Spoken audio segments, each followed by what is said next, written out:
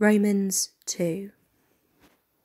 You, therefore, have no excuse, you who pass judgment on someone else, for at whatever point you judge another, you are condemning yourself, because you who pass judgment do the same things. Now we know that God's judgment against those who do such things is based on truth. So when you, a mere human being, pass judgment on them and yet do the same things, do you think you will escape God's judgment? Or do you show contempt for the riches of his kindness, forbearance and patience, not realizing that God's kindness is intended to lead you to repentance?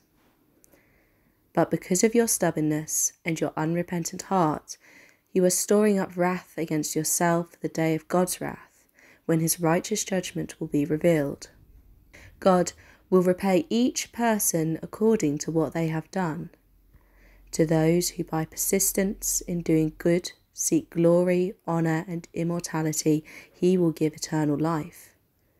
But for those who are self-seeking and who reject the truth and follow evil, there will be wrath and anger. There will be trouble and distress for every human being who does evil, first for the Jew, then for the Gentile, but glory, honour and peace for everyone who does good, first for the Jew, then for the Gentile. For God does not show favouritism. All who sin apart from the law will also perish apart from the law, and all who sin under the law will be judged by the law. For it is not those who hear the law who are righteous in God's sight, but it is those who obey the law who will be declared righteous. Indeed, when Gentiles who do not have the law do by nature things required by the law, they are a law for themselves, even though they do not have the law. They show the requirements of the law are written on their hearts, their consciences also bearing witness, and their thoughts sometimes accusing them, and at other times even defending them. This will take place on the day when God judges people's secrets through Jesus Christ, as my gospel declares. Now you, if you call yourself a Jew, if you rely on the law and boast in God, if you know his will and approve of what is superior because you are instructed by the law, if you are convinced that you are a guide for the blind, a light for those who are in the dark, an instructor of the foolish, a teacher of little children, because you have in the law the embodiment of knowledge and truth, you, then, who teach others, do you not teach yourself? You who preach against stealing, do you steal? You who say that people should not commit adultery, do you commit adultery? You who abhor idols, do you rob temples?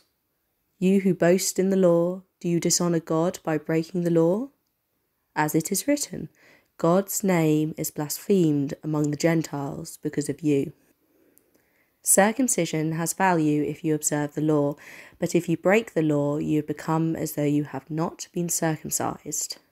So then, if those who are not circumcised keep the law's requirements, will they not be regarded as though they were circumcised?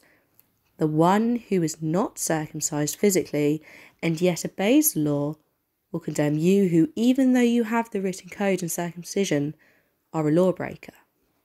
A person is not a Jew who is one only outwardly, nor is circumcision merely outward and physical.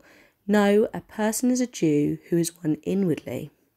And circumcision is circumcision of the heart, by the Spirit, not by the written code. Such a person's praise is not from other people, but from God.